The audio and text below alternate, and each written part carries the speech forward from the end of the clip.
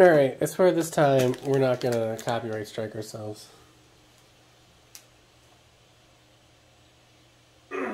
Even though I do have a Western stuck in my head.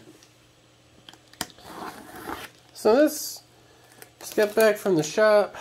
As of this point, I have opened, in my head canonically, I have opened the bundle. So this will be the second product I'm engaging with. And it's the Commander decks. Time for some yees and some haws. Okay, it's these boxes.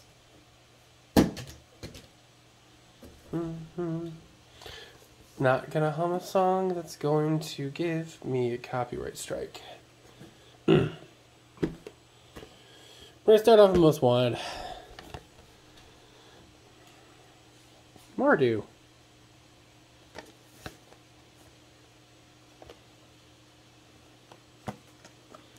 Crime always pays. That's funny.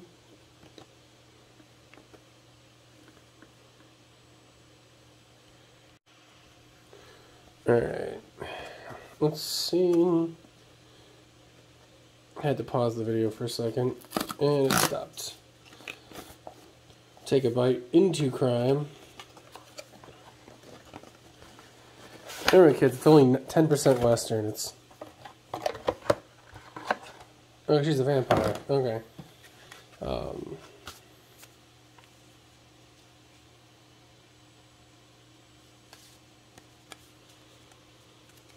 Okay. Weird. Adhesive tape sticker thingy.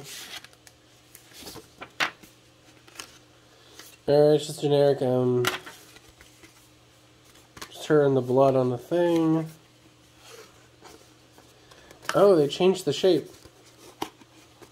They're flatter now. They're squat instead of tall. Huh.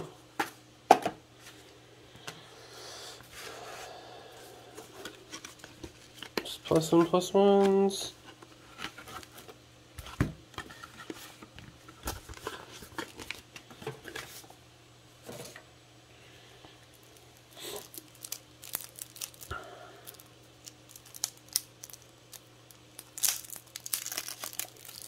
Oh, shit.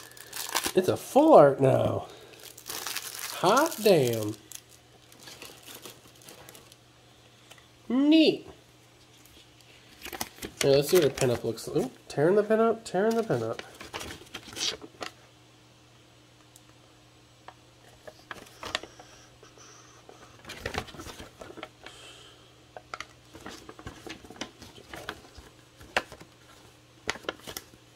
Tells you how to play the deck. I'm not reading it. It's for nerds. Oh no. 21. Oh no. There's no more cardboard cutout. Oh, that's interesting. You get a cool full art foil now, which is neat.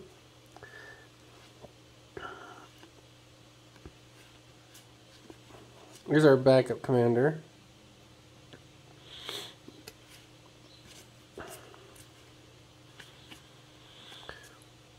Helad's intervention.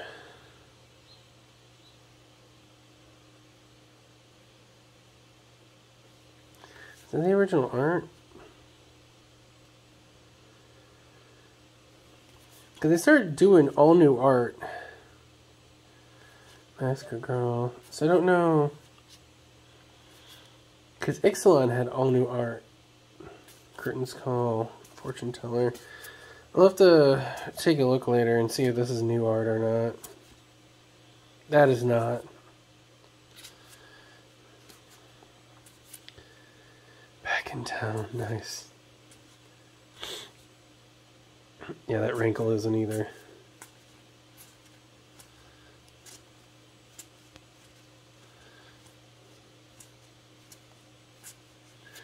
Dead Before Sunrise. Greywater's Fixer.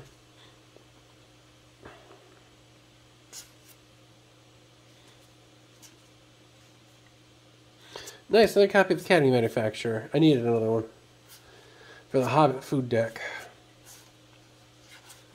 Some temples, like Orchard, Temple, Clifftop, Isolated Bonders. Desolate Mire.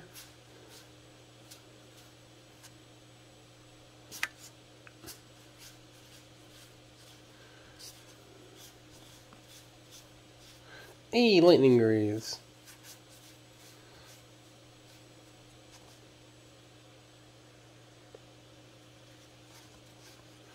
Oh, hey, that Soul Ring looks new.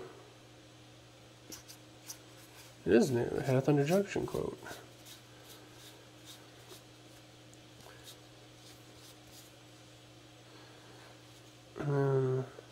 Tokens.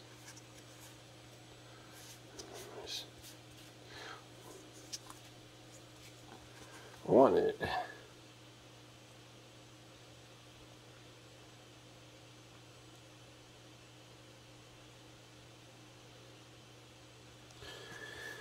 Oh, I have bounties. Alright, wanted for the game, shuffle these 6 unique bounty cards in a pile face down.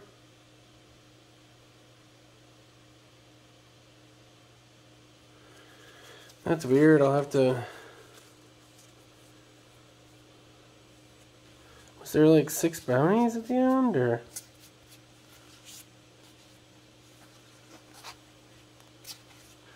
I'll have to look up that mechanic.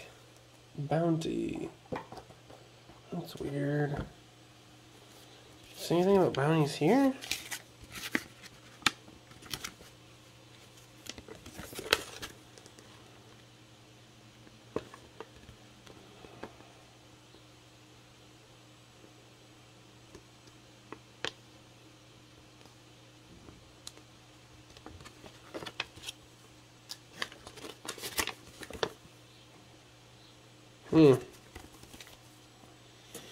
We'll have to look this bounty now and send it. Oh, alright.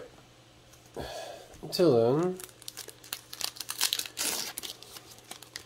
a minute and a half until we run out of hard drive space on my phone.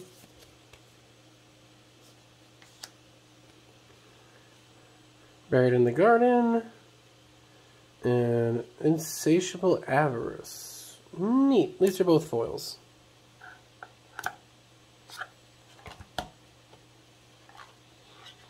Alright, let's get this totaled up, done up, and I'll let you guys know how it played. Alright, so, Most Wanted deck. I'm going to be frank with you guys. This is my favorite of the 3 or 4 that wasn't a Steal Your Girl deck. Gonti is really fun and works really well if you're going against stuff that's really fun and works really well with Gonti. But this one I like the best because it's my home. I have a Negan deck that has a lot of this, like even has the Academy Manufacturer in it, right? So like the whole like create a treasure token, get a food, and get a clue mechanic is really, you know, it's my home space. If you want to try out the Negan deck, like a high-end tuned Negan Mardu deck, that commander, this deck does it poorly, but it's, you know, a $50, $45, you know what I mean? It's a precon. So you could easily pick up the Negan commander card, like the Universe Within one, or make it the commander of this deck and go. And then just make her one of the 99. Or make Negan one of the 99. But the Negan one to work properly requires Blink. So I don't necessarily know. You can tell I'm already getting into a really interesting deck tech with you guys, and I normally don't do that.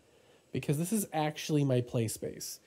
And I kind of was like, am I just having fun with this because it's Mardu, right? Kind of like how Caesar was my favorite of the Fallout, but it was just Mardu sacrifice tokens nonsense. You know, Aristocrats Mardu. We're here, and then I'm like, can I tweak my Negan deck to include her? Right? Do I put her in my Negan? Do I make her the commander of a Negan? I mean, like, I started wondering if I could make it more outlaw, the Negan deck more outlaw focused, and then put her in there. Because my Negan deck has rogues. A lot of rogues. A couple of I mean, like, well, it's like 5 rogues. But, like, not as many creatures as this deck has. And for her to work, you need a lot of creatures. I just don't know if I'm going to keep this deck because they're so close in play space. They both have the Academy Manufacturer. They both have, I think, Lannery Storms in both. Or at least there's another pirate.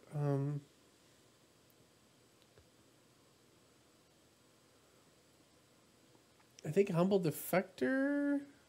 No, maybe not. I'm pretty sure Mari's in there. Massacre Girl is a hoot. So Massacre Girl I'm probably going to put into the Negan deck. Oh, that worked out really well.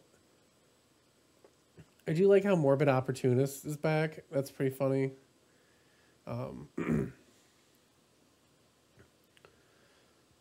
This deck, though, does need some tweaking. Yep, they both have the Deadly Dispute.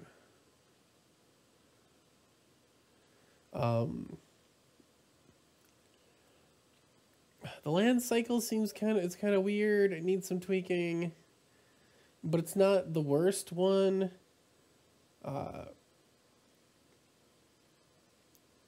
Reign of Riches, like a Revel of Riches would fit in this deck really well. Or I think it's not. Oh, that's right. Zayatora is Juned. You can't use Zayatora. But yeah, like this deck is probably my favorite of the ones. But I'm just in a weird, because I have the Negan Mardu deck. I have a Zergo Helm Smasher, which is a different kind of Mardu. And then I am building a new Caesar Mardu. And then this lady. And I'd have 4 Mardu decks. And they have a lot of overlap. And I just don't know if I want to. I don't know. It's weird. Because I'm pretty sure this one could kick off really well. Because she's just treasures. She's treasures for creatures. Creatures for treasures. Like, it works out super well to have, like, a rogues gallery kind of one. So, I'm in a weird spot if I'm going to keep it or not. But I like it. On paper, I want to. But so, I would recommend this one for new player. How it's hard. Because this one needs tweaking to be more effective against. These are what's in my pod. At least in my play groups. So I'm in. Where the Landfall one also needs tweaking. The Spellslinger one, people say it's good out of the box, but it's the one I've had the hardest time with. The only one I wouldn't really screw with is Gonti, but you should, because it'll be better. Yeah, like this deck, I kind of want to put because Prosper Tomebound is a warlock. He counts as an outlaw, and you get some control kind of by exiling opponents' cards and playing them. Especially you can use the treasures just to play them. It's so good. It just needs a bit of tuning. And to be honest, I haven't disassembled any of the decks from this set. And I don't think I'm going to. I think I'm just going to upgrade them. How? I don't know. And it'll be a project for down the line. But overall, I'm vibing with this. And I like it a lot. And with that, I thank you for watching. And you have a good day.